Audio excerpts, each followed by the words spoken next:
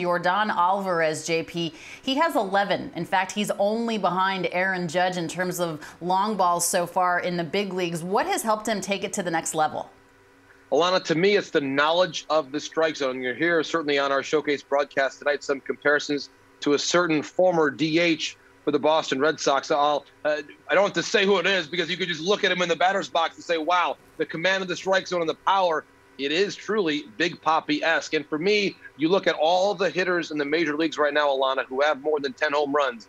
Yordan Alvarez has the fewest number of strikeouts. And when you talk about the game today, how many strikeouts we often see that go along with power, when you can minimize the number of strikeouts and keep those power numbers up, you are truly a unique hitter.